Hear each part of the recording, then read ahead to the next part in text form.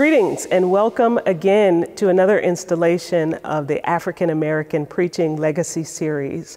I am Dr. Courtney Buggs, the director of the African American Preaching and Sacred Rhetoric PhD program here at Christian Theological Seminary.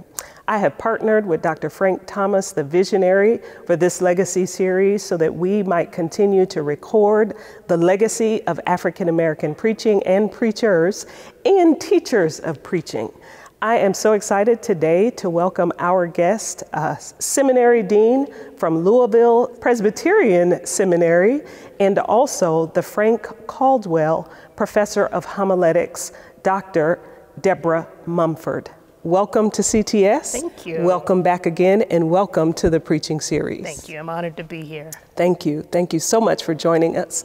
So we know a little bit just about what I've named about your bio, but what I'd like you to do is just tell us a little bit about you, kind of introduce yourself. Sure. So I am from Eastern North Carolina, so grew up there. My father is still a missionary Baptist preacher. And so grew up in the church, had to go to church, it seems like almost every day, but all the time. And so one of the things, having to go to church that much growing up, when I went to college, one of the things I wanted to do least was still go to church. Mm-hmm. And so I took a hiatus while I was at Howard, doing my undergraduate degree. But still after that, church was still embedded. It was still there. And so after I graduated, I lived in Parkersburg, West Virginia. I worked for Corning Incorporated. My bachelor's was in mechanical engineering, actually. So I worked with Corning Incorporated, but while I was in Parkersburg, I had to find a church. And so there were two black churches in Parkersburg, West Virginia. One was AME, and another one was Baptist. And so the first place I went was Baptist. That's my background. That was the most boring church I ever been to. And I was like, okay, let's head over to the AMEs. And I found a home. And even then, I began to have a sense of call to ministry. So I was working with the youth there. And if they ever gave me a chance to speak in the service, I would do that. So even then, I had a sense of call.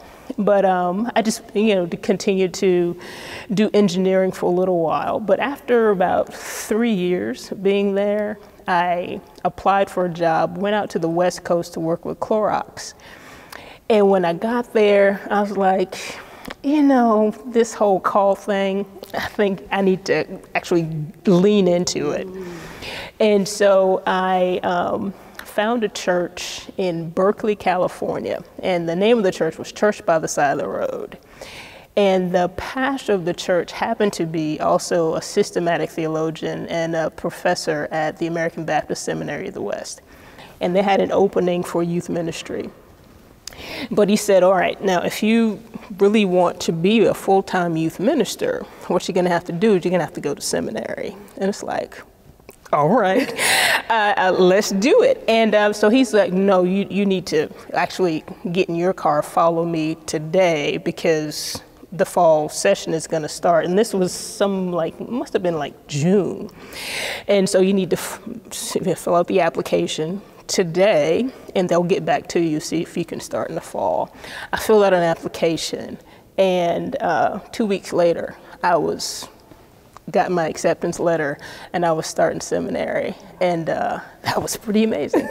And so it's kind of this thing, because I had some classmates that I'd gone to Howard with, in engineering, and they were like, you're leaving engineering to do what? And now you want to be a youth pastor? And it was a major shift, and especially financially. I mean, it was a big financial hit. But one of the things I found is that as I leaned into it more, I had to downsize, got a little apartment in Oakland that I could afford.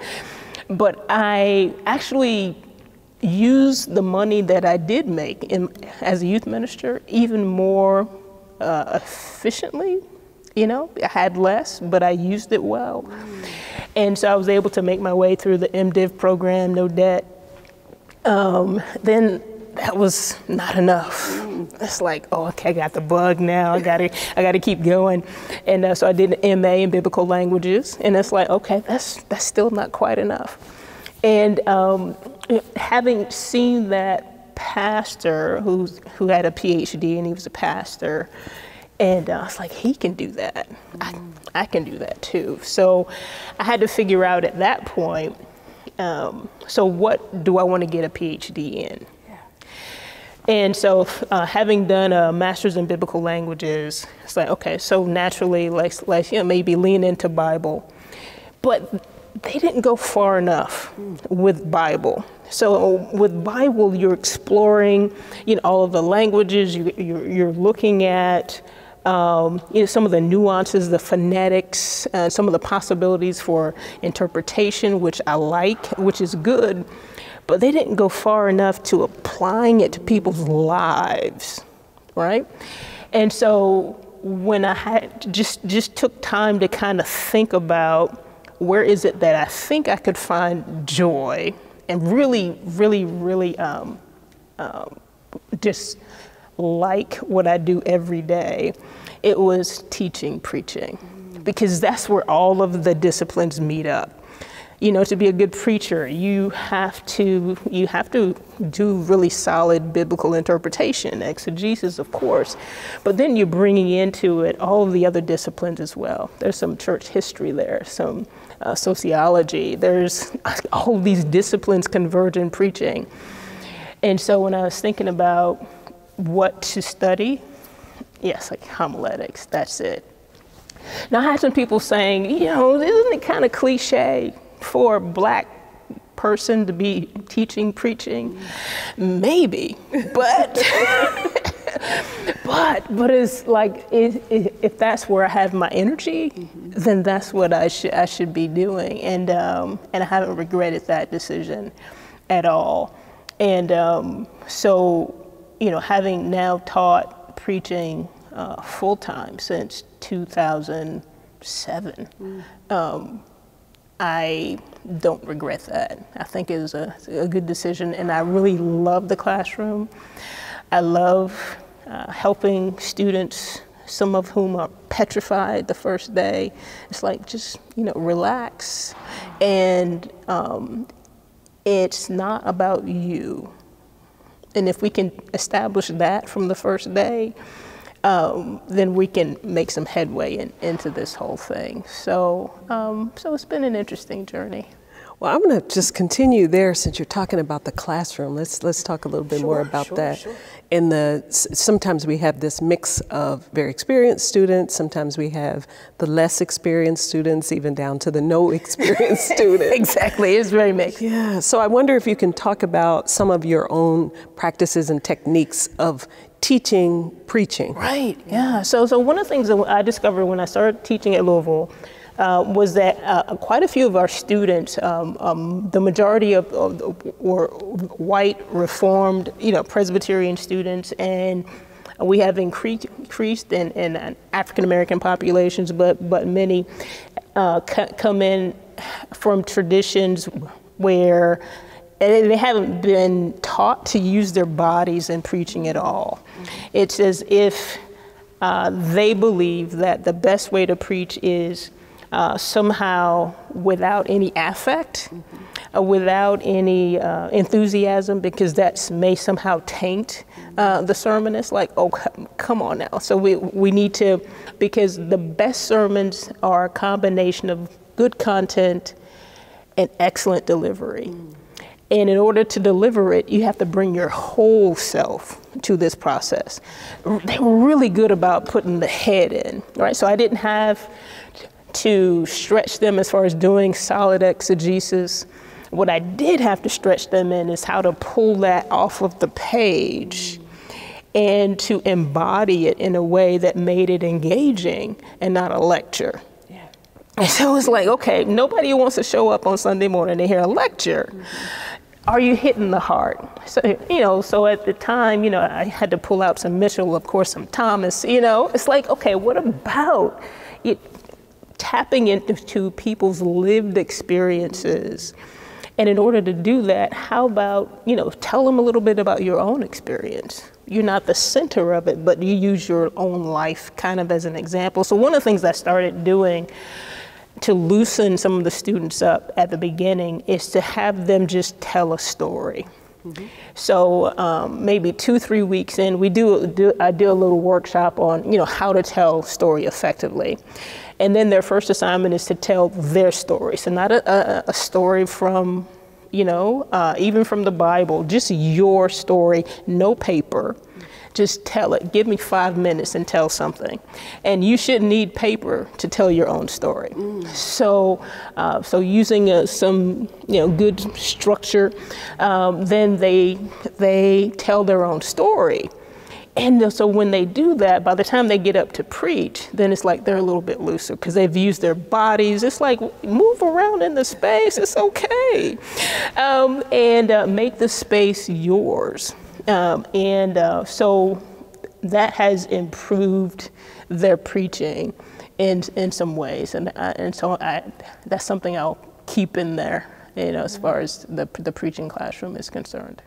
So one of the critiques often that's associated with Black preaching is, I could list many, but I'll start with one, is this sense of emotion and the expressiveness of much of Black preaching. So I wonder if that critique shows up in your classroom, and how do you address that?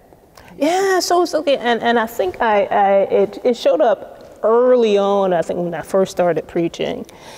And so one of the things I had to tell students is that we looked at different videos of people, preaching. And just to compare, it's like, so would you rather go to church, you get dressed up, you eat, you dress up, you take the kids, you pile everybody up in the car, right? And so you guys go and you sit in a space. Would you rather hear this preacher or this preacher? And so, and you have someone who's there is very wooden, there's no affect, don't know if they actually believe what they're even saying. Or would you rather have someone who has done the work and there's solid exegesis, but they're delivering in a way that brings you into it. You see yourself in it. They hit your heart, but then also are engaging. And so what is the problem, with that? Because I think if we think that preaching is solely an academic exercise, then that is problematic, because then we're not, and I think it's bad theologically. We serve a holistic God who gives us bodies as well as minds. And I don't think we should separate the two in somehow having an ode to the supremacy of academics over the mind. That's a problem. We are whole beings. And so it just makes sense that whatever we do, whether it's in the classroom, in the pulpit, we should bring our whole selves into that whole process. So, and if we don't, I think that is not a theologically sound proposition. And it's boring. Yes, and that too. Yeah. Mm-hmm. Okay. So I'm thinking about how we talk in the homiletical classroom about voice and preachers establishing one's preaching voice. And one of the things that I hear talked about today, or even I've experienced in my classroom, is sometimes I can hear someone preach and I immediately know who they're listening to. Mm-hmm. And so I wanted you to talk a little bit about the importance of establishing one's own preaching voice and whatever that might look like for you. Absolutely, because I think we do learn from hearing other people, seeing how they engage in preaching, learn so much about what they do with their bodies, what they do with the biblical text. Yeah. We learn a lot, but all of us bring to our lived experiences a particular worldview. Yeah.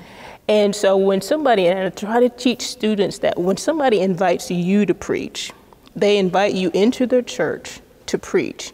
They want you to bring you, not to be like somebody else you saw on television. Something about your perspective, about the way you look at the biblical text, the way you tell a story, the way you bring it all together. That's what they want you to bring to the classroom.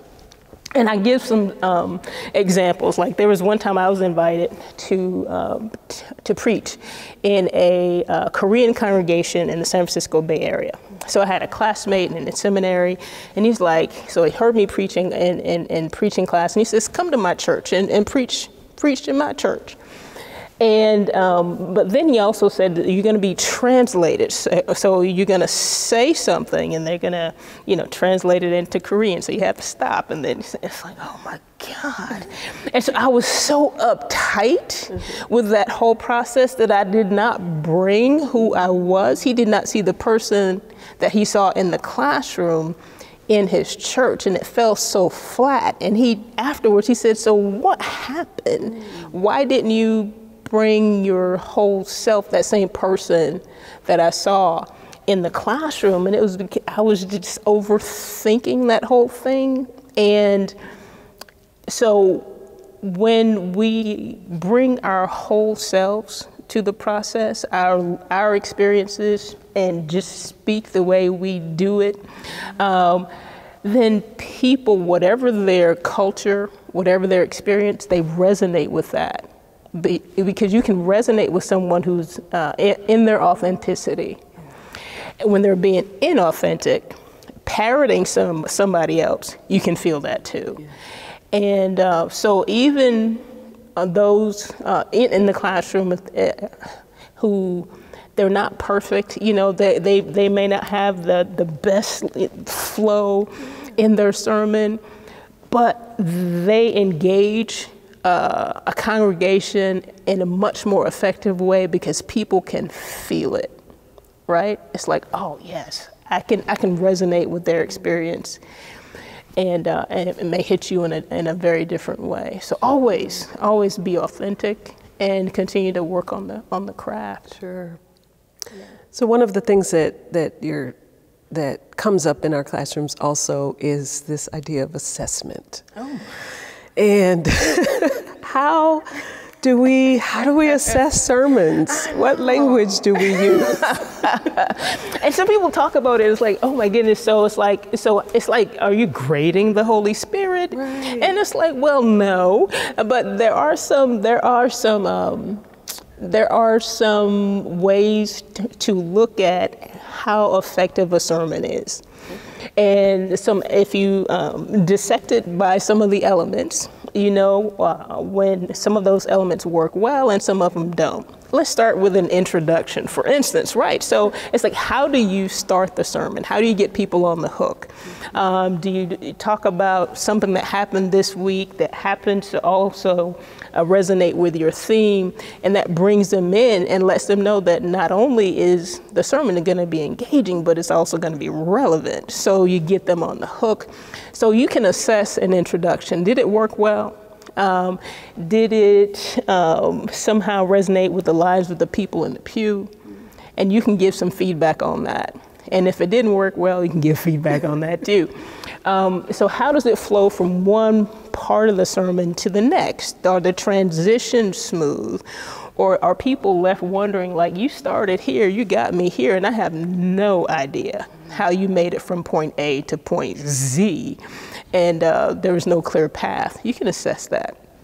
Exegesis. So is there some content that you've done in some of your exegesis, but you put it in the sermon in a way it doesn't feel like it's a lecture, but it's more informative. It's providing the sermon a solid foundation, and you do that well, and it's just enough, not too much. Mm-hmm. You can assess that, right? And do some of the stories that you tell in the sermon, do they apply to the lives of the people in the pew? I've been and I remember being at a seminary in the Bay Area and had someone telling a story about his experience over the summer.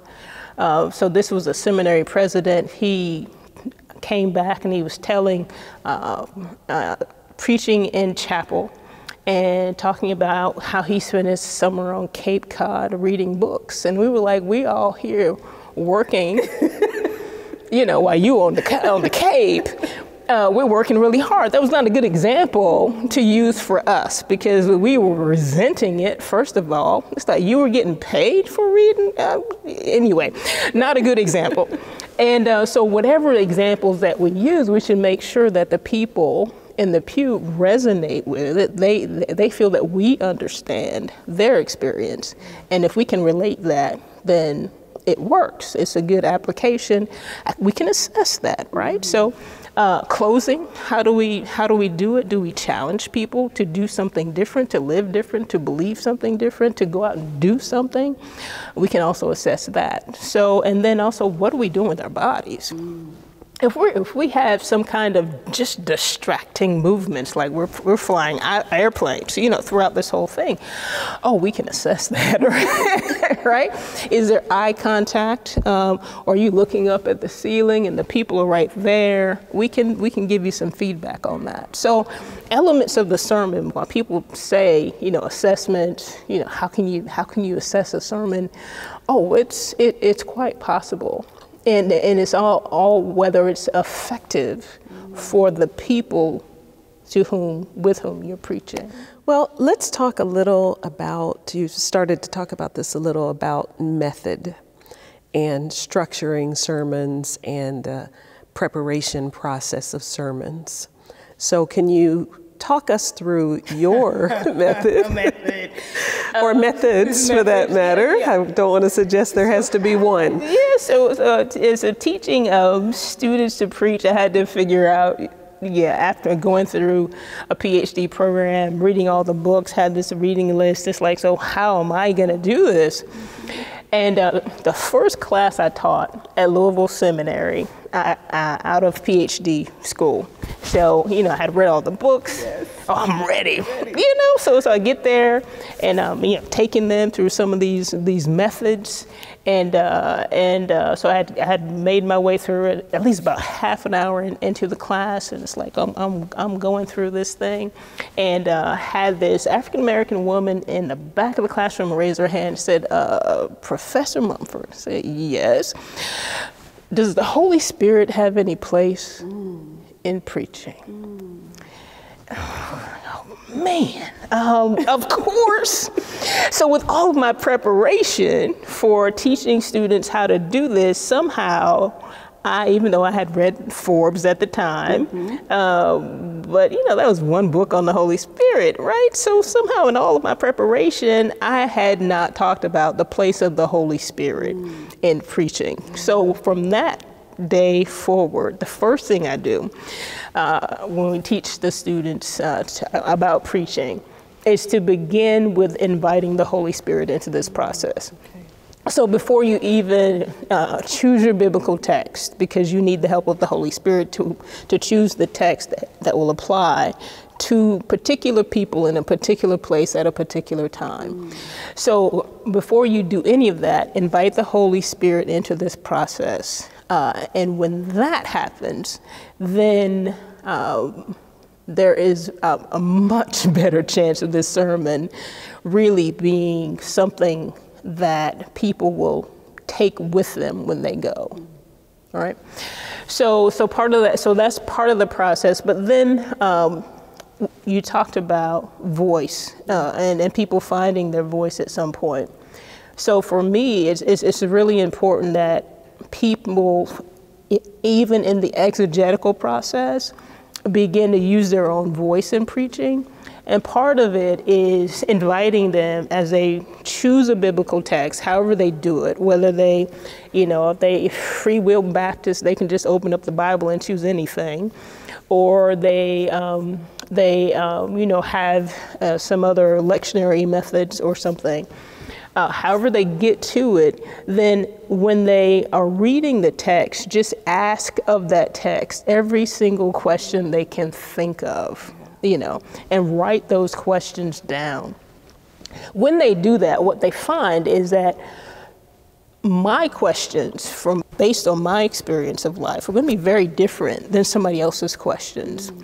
And so then go back and pursue those questions and research those questions, find answers.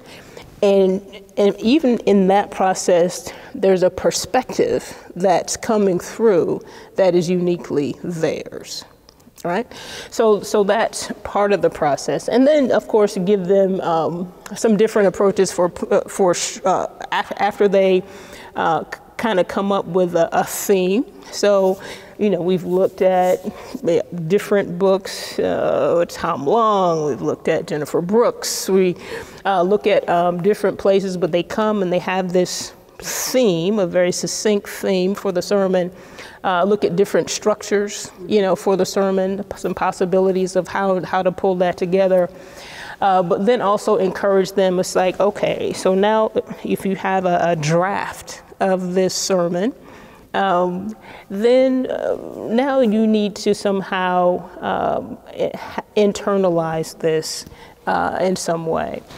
So I do encourage students to practice a sermon. Now, again, that comes back to like, you know, what about the Holy Spirit, right? So why should I practice a sermon? Because then am I not then not relying on the moment, the Holy Spirit, and it's like, well, okay. So now if you were in a choir, you guys rehearse. Right, and why do you rehearse? You rehearse because, you know, all the parts need to come together in a way that produce a musical melody. So there's a blend. So, and that happens when you have everybody knows the notes. Everybody works together. So you, as the preacher, some rehearsal. There's some internal. I guess by internalizing this message, what that means is that it is in your mind and in your heart in a way that it would not be ordinarily. And to me, some people say, well, then what about the Holy Spirit in the moment? I'm more open to the Holy Spirit if I have internalized this message because I have a foundation. Yeah, and I can pivot if I need to. If I'm looking out and I see and I feel something that needs to be said that is not in there, I am more likely to do it if I prepared than if I have not, right?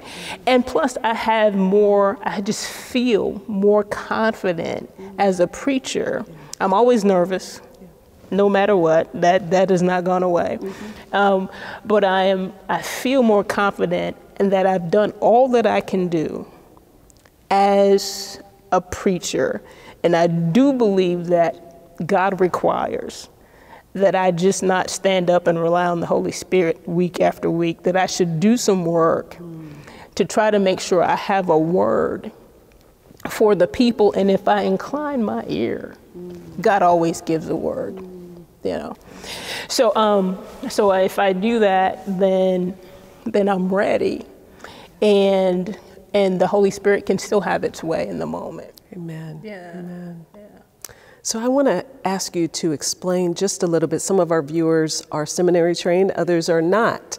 And so I want to pick at a couple of the terms. So can you say a little bit more about exegesis when you say that? Oh, sure. So what on earth are you talking about? When you say structures, maybe you can give us a mini 1-2 minute, here's an example of. Okay. So when we talk about exegesis, what we mean is actually studying the biblical text and doing research in the biblical text. So basically, and so there are a lot of tools for exegesis as far as concordances and Bible dictionaries that help us. If you're looking at a particular passage and there are some terms that are in it you might not kind of understand. There may be some practices that are happening that you don't understand. For instance, so why were women so denigrated? And in many biblical passages, so going back and look at some of the some of the writings of biblical scholars who talk about the practices and the patriarchy of in biblical times, then you understand that women were property and all of those things. So by doing a kind of exegesis is kind of a deeper dive into understanding the Bible and the customs and the terms. And if you, as a preacher, dig into those and are able to include some of that in your sermons, then you help your people walk away not with just a surface understanding of the Bible, but with a much deeper understanding of what was really happening in the biblical world. So that then you're better able to make that bridge, the hermeneutical bridge from the biblical world to our time. So that's exegesis, kind of in a nutshell. And then the other term was structures. So, yeah. So if we talk about structures, then that is, so once I have an idea of what my theme is, so how do I put it together in a way that makes sense, that people can actually follow? So there are a lot of, kind of structures that are out there, like 4 pages of a sermon with Paul Scott Wilson. There's the Wesley quadrilaterals. And so just like kind of set structures so that if you're kind of figuring out how you want to lay out your sermon, then you can try putting it into some of these structures, see if it works without spending a whole lot of time on creating new ways of kind of putting it together. So it can be helpful to have some structures in place. Yeah. So I like that. A lot of times what students, preachers want to do is everything has to be brand new. Oh, no. You don't have to reinvent everything. So there's a lot of people who've been preaching forever, and so through videos, through biblical, some preaching textbooks, there are a lot of paths that have already been blazed for you if you just kind of are willing to read and just spend some time learning from people who've been doing it for a while. Yeah. Mm-hmm. Okay. Mm-hmm. So I'm with you. We deal with the spirit and scholarship. Well.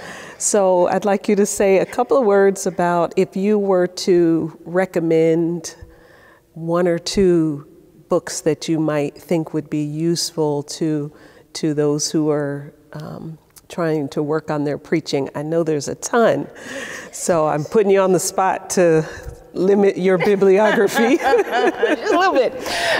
So one of the things, of course, I have to go to Lisa Thompson's Ingenuity, Preaching as an Outsider. I like that book because she challenges, so even though people like to say, isn't this a book for and by Black women? It is. And just like so many of us have learned for years from textbooks written by white men, people can learn a lot from textbooks written by African American women. And so in her book, she talks about the need for people who have been outside of the preaching tradition to find a way to be their authentic selves while also fitting into the tradition, but not fitting in such a way that they lose who they are. And so for some people who may be outside of various traditions, this is a really good way of thinking about preaching and finding your place in it. And even if you're solidly within the tradition, there's some things you can learn too. So I like her book. I like, of course, and can always go back to some Frank Thomas, of course. Mm-hmm. Preaching a celebration, because it's really important. And because one of the things that he talks about is that there's a need to bring the sermon to a close in a way that reinforces what has been said, but then there's also some celebration with that. And it's not necessarily always hooping, but you can do it in quite a few ways. So I think that's a book, I think that's really important. And even this is an old book, it's a classic for me.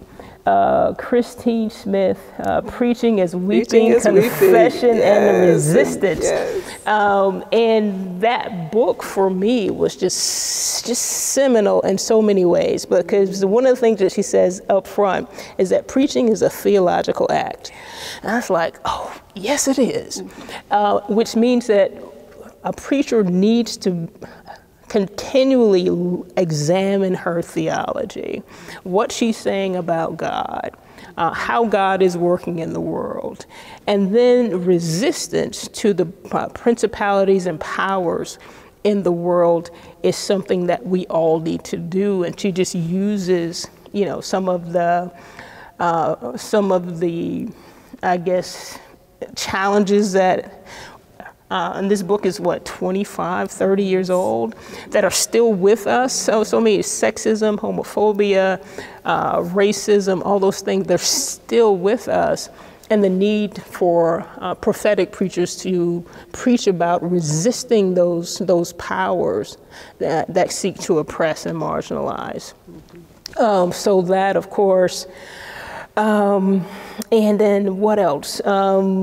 If you're kind of thinking about, I like Jennifer Brooks, that she did a preaching text that we can actually use as a preaching text in our classroom, and reminding us of good news. Preaching is good news. And so one of the things, and I found myself sometimes in preaching a sermon, and I'm on my soapbox, what we're not doing as good Christians. But then at the end of the sermon, I have not given people good news, right? So it's like, is there any good news, or you just want to, just take people to task?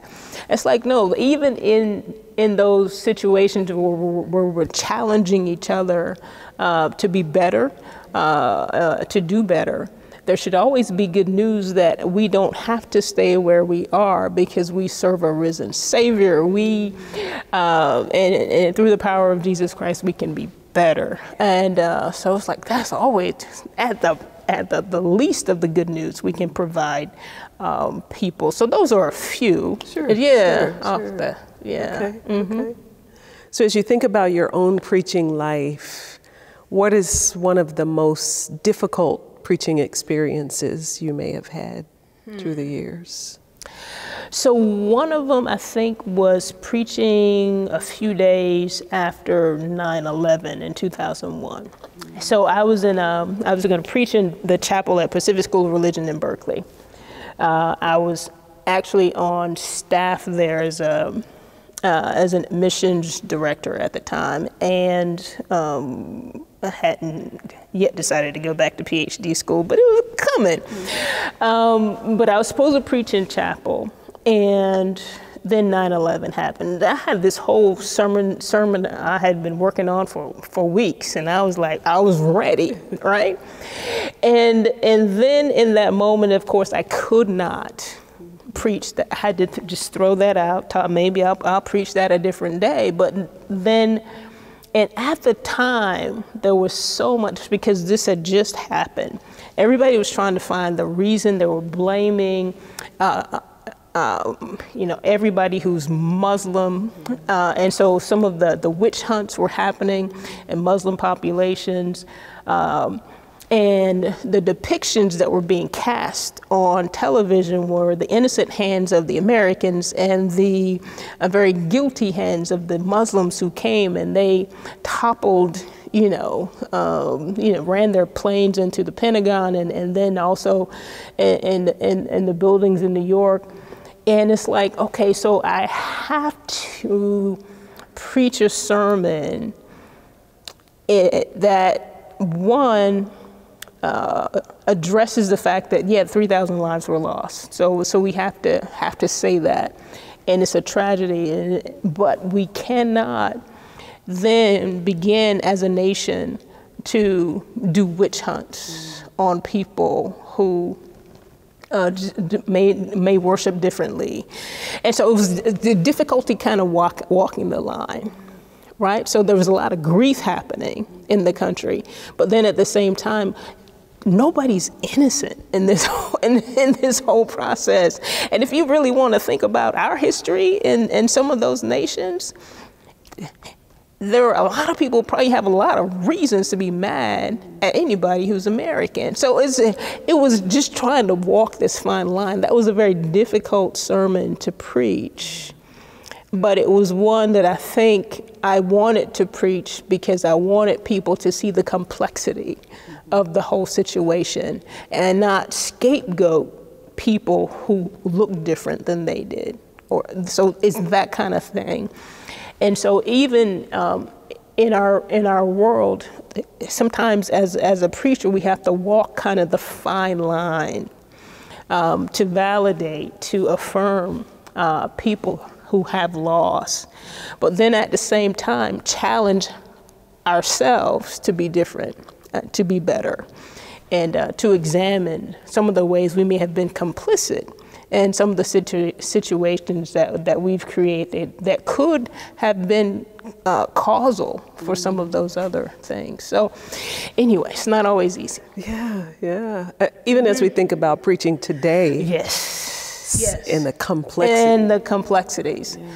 Like, even last week with mass shootings happen every day in our nation, but there were, 5 people were shot and killed in Louisville, Kentucky.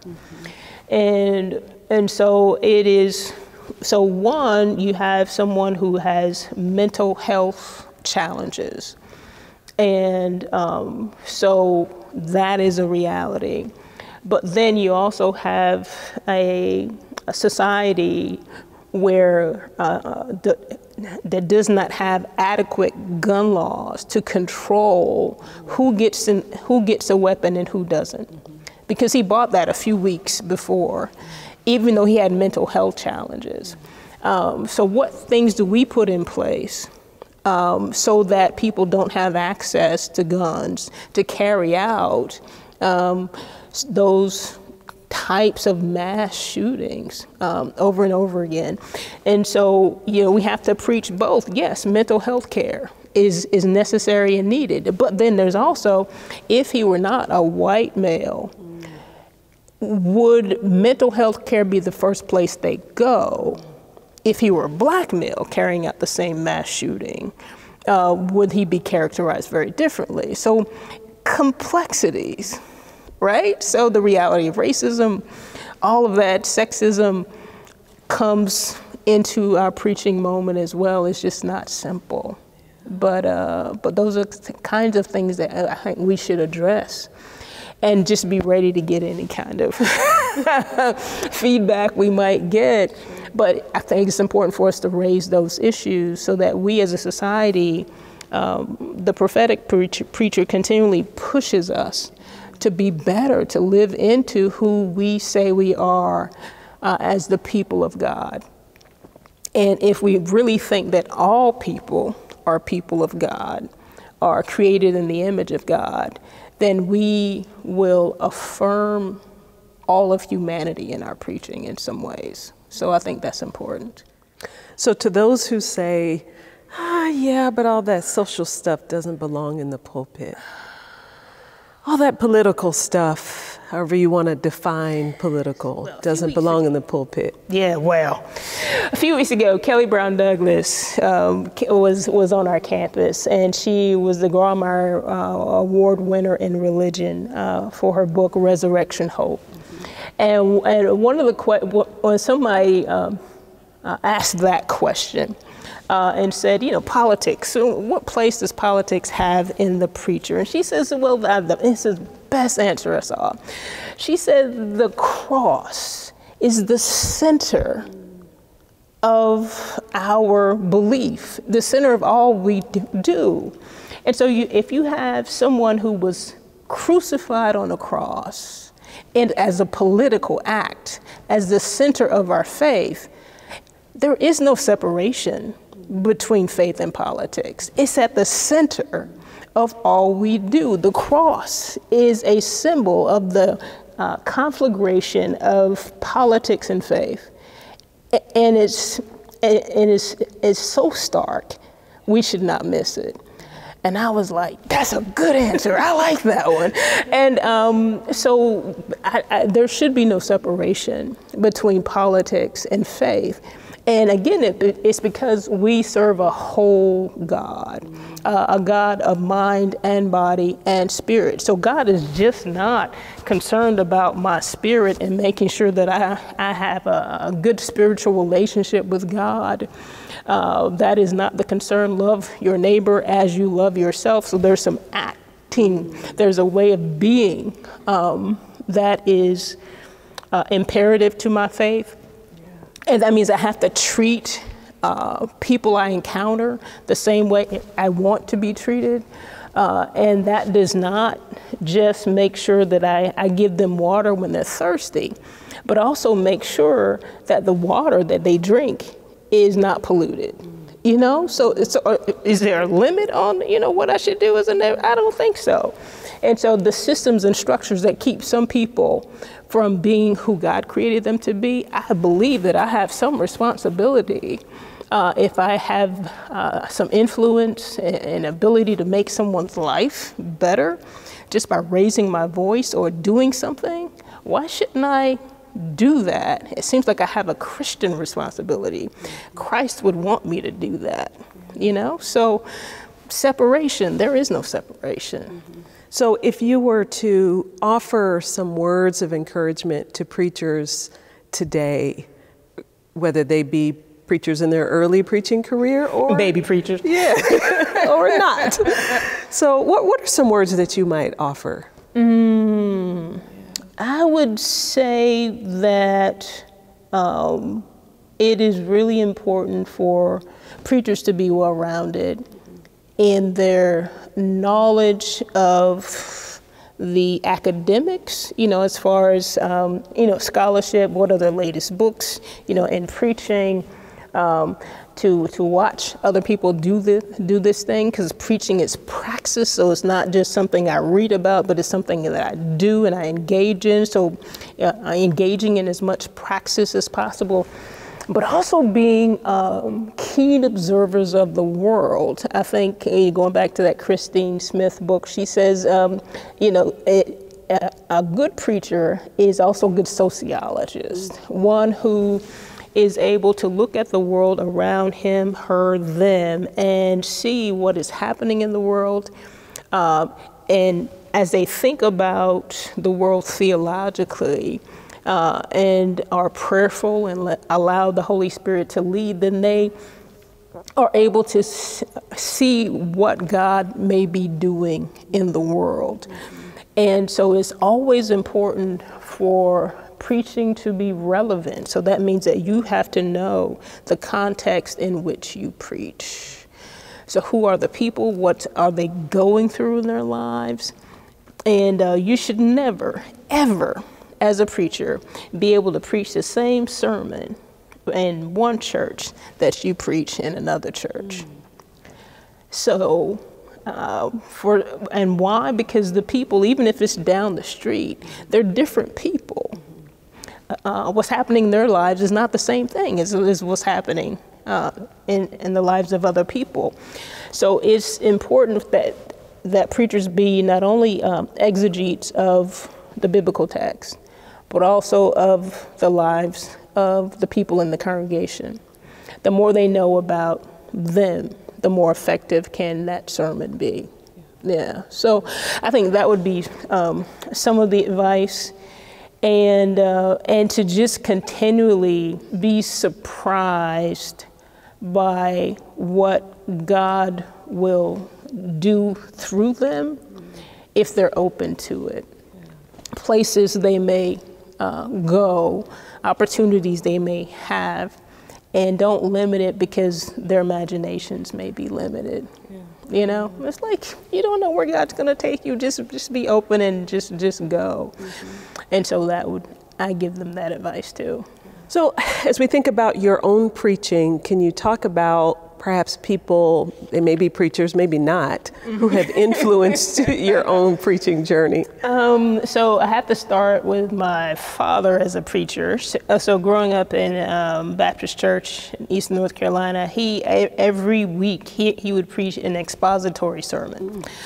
So, so he would, choose a passage, of course, and walk people through, the text, and then cite examples to kind of help apply it to their lives. And so that is something. So even though I've learned so many approaches to preaching over the years and all of that, at the baseline, my preaching is expository. Okay. and so that's been a major influence. Yeah. And I remember while I was in seminary in Berkeley, at the church by the side of the road, the pastor used to bring in Renita Weems to preach revivals periodically. And I remember hearing her preach for the first time, the way she dug into the biblical text. And it seemed like she just milked that text for all it was worth. So there was just nothing. It's like there's nothing left. It's like, okay. But I left all of those sermons, but she still did it in a way that was engaging and that was relevant. But I left wanting to go back and read that biblical text and then do my own kind of scholarship around it, because she had just done it so well. And so as a preacher, I always wanted to create sermons where it wasn't a surface understanding of the Bible. I took the time and tried to dig into it as much as possible so that I could understand it better and hopefully bring that understanding to other people. And so that was important. Also at that same church, I think when I was first thinking about, answering the call to ministry, the pastor was male, but then he had an assistant pastor that was an African-American female. And the first time I saw her in that pulpit, just doing her thing, right? She was preaching, she would sing sometimes. I was like, yes, that is awesome. And so just seeing somebody who was in that space and freely being who they were. So she wasn't trying to be like him or anybody else. She brought her own personality, her own unique way of doing ministry to this whole thing. And I was like, yeah, that's the way I want to, that's what I want to do. And so Reverend Kathy Patton, it was her name. And so she just was a role model for me in ministry. And so that was important. And then also when I was a church administrator in Oakland for a little while at the Allen Temple Baptist Church. And actually that was the first place I met Frank Thomas many years ago. Okay. But at the Allen Temple Baptist Church, there was a prophetic tradition that was a part of that congregation that influenced me in some ways. Because the pastor, so even back in the 60s, the 70s, and the 80s, and there was film and stories about him going out into downtown Oakland and working with Black Panthers in the Bay Area, and just being very involved in what was happening in the lives of the people and how that still continued to shape the place of that church in the community. People were expecting, if there's something that was, kind of popping off in the Oakland community that wasn't right, that somebody from Allen Temple was going to speak to it. And they would bring in candidates for offices for a night of just talking about their different views. So that prophetic and community kind of engagement was something that also influenced my ministry in some ways. So those were some of them. Okay, all right. Mm-hmm. So I'm thinking about, sometimes I've heard that those of us who teach preaching, the reason we teach preaching is because we can't preach. Okay, all right. So I wonder how you address, I'm sure you've probably heard this too. And, they can't really do it, so they teach it. Wow. So at the core of that, it just seems like there's some how to put that? Some disparagement or of the worth of academic pursuit, right? Okay. So somehow trying to separate that which is spiritual from that which is academic or scholarly. Like, okay, so if people study this thing and are maybe have a more academic or scholarly focus, then surely they can't not then actually embody it and actually lift the sermon off the page. And I wholly, just say that is not true. And so, whereas there may be some people who just don't kind of pull all those components together, preaching in its truest form as praxis is both embodiment as well as kind of an academic engagement as well. So it's like, so just because we study it and we look at it and we're able to teach other people does not mean that we cannot then bring all of those things to fruition in our own preaching. And so there are too many examples of people who teach preaching who are excellent preachers that for that to be true. So I totally reject that as an assumption. And so just like, in any profession, there are people who may teach who then can't do something. So there may be some exceptions, but I do not think that is the rule. So yes, I reject that. Okay. Right. So even stepping from there, I'm thinking about how what we do here at CTS in our PhD program in African American Preaching and Sacred Rhetoric. Yes. We are trying to help cultivate practitioner scholars, even as some of us are scholar practitioners. Right. I want to say thank you. You've been a part of this program since even before I was part of the program, and the consulting of the program and working with Frank Thomas, and continue to work with the program, for which we are grateful.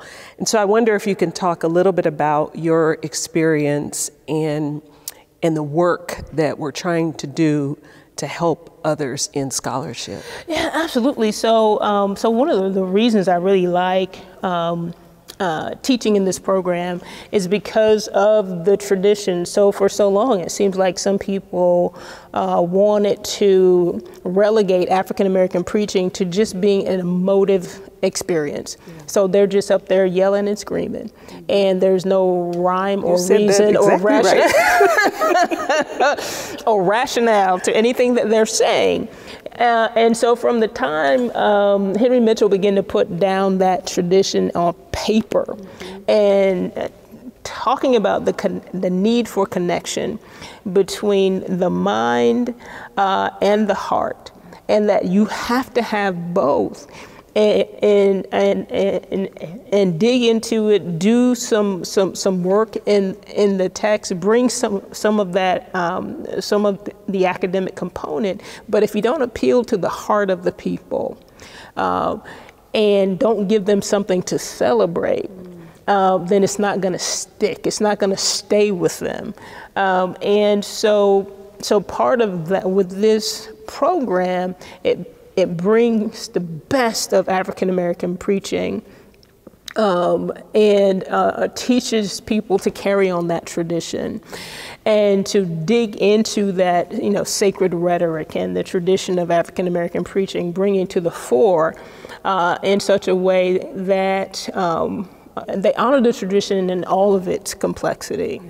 And so I think that is important, and it is something that everybody can learn from. In the Academy of Homiletics for the past few years, we've been highlighting the gifts of African American preaching traditions. And I do not believe there is a culture in the world that cannot benefit from learning something of our tradition. And so by helping more people go through the program, getting them out there in the world to teach based on that, I think homiletics as a field is better off. The church is better off with more people with that knowledge. So I think it's important, and it's the work I will continue to support in any way I can. What do you think is the future of preaching? Oh, the future of preaching. Oh yeah, just a light. Just a light question as we wrap up. But so one of the things I know with the academy, with the last academy, one of the things I was trying to explore was to bring people in who were doing preaching not just within the walls of the church, but also outside of the church. So we had an African-American poet, Hannah Drake, come in, and even in her poetry, that was preaching. Because at this core, preaching is a word from God to the people of God about the world of God, right? And so she was bringing that word in a way that had some rhythm, some syncopation, but if we're able to look at what she was doing, for instance, as a poet, spoken word artist, I believe are profound preachers. Because they speak to the situations and circumstances in people's lives, but then also they resist it, they critique what's not being done in our world in so many ways as well. And some of that is what we do in preaching, traditional spaces behind the pulpit, even though we have our particular methods, like you got to start with the text, you got to do all that. So I think the future of preaching is expanding in our minds what preaching can be. And it's not new. We're talking about it newly because, for instance, African American women have not been allowed traditionally behind the pulpit, but have been preaching for many years. Fannie Lou Hamer, for instance, was a preacher and never was licensed to preach, but she preached. And so many people, Jarena Lee was never licensed to preach with the AME Church. Richard Allen, bless his heart, just couldn't see it in his heart to give her a license to preach, but she was a preacher nonetheless, outside of the pulpit. And so there are a lot of people who have been outside of the pulpit, outside of the tradition, but we need to kind of expand in our mind what preaching can be, the spaces where it can happen. And when we do that, I think we can help our world continue to become a better world. Right. So just free our minds a little bit about what preaching, the possibilities of preaching. Wonderful, wonderful.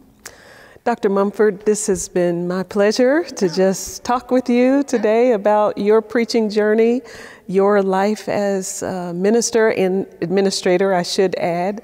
And so I want to say thank you for just sharing with us today. Thank you for having me. I appreciate it. Absolutely. Thank you for joining us. This has been just a wonderfully rich conversation. Again, I'm Dr. Courtney Buggs, and here at Christian Theological Seminary, thank you for joining us for another installation of the Legacy series. We hope you'll join us again as we continue in promoting African American preaching and sacred rhetoric and all preaching that liberates. Thank you.